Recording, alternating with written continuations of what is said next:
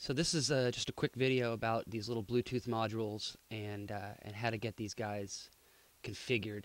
Um, the only thing that we're really worried about, both to configure and to use, are these four lines. We basically have power, and that's going to be either 3.3 or 5 volts. Check your data sheet.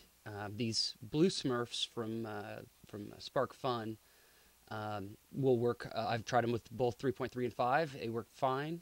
This one happens to have an external antenna, but the little chip antennas work just fine. They're a lot more compact.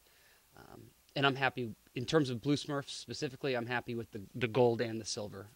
Both of them work fine. But we need to change the baud rate, or we might need to.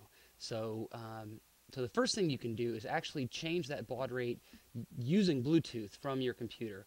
But I've actually had some difficulty doing that, and so I prefer to hardwire with a little FTDI board. So I'll show you what that is. This is an FTDI board. This uses the sort of the 6-pin, which is kind of the standard Arduino setup.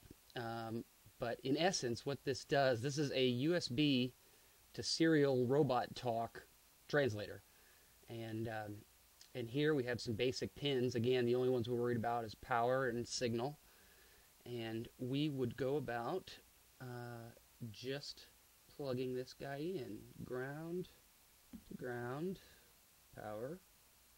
And then you just got to remember to swap your TX and RX. So TX to RX and RX to TX.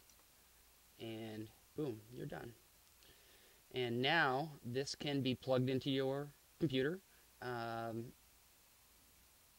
USB, you find the COM port this is using just like you normally would. And now you're talking to your Bluetooth module. And I'll show you that terminal program in a second. Another option is this FTDI setup is actually already on your Arduino board if you're an Arduino person. There's the chip right there. It changes USB talk to robot brain talk. If you pop the brain out of there, you can connect your positive, negative, and your signal.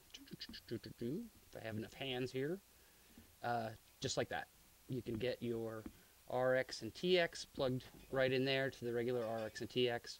Power over here, and that will do the same thing as this little guy. So let's go to the terminal and see what we can do there. Okay, so here we have our terminal program. You can use any terminal you like. There's one under your start menu, etc., etc. And down here I've got COM37 selected. That happens to be my FTDI USB to serial convertifier. And I happen to know my module is working at 38.4. Check your data sheet and you can find the default baud rate. You're going to need the default baud rate to change to the rate you want to use. Now, we need to enter the command mode. I read the data sheet and I found out that $$3 gets me in.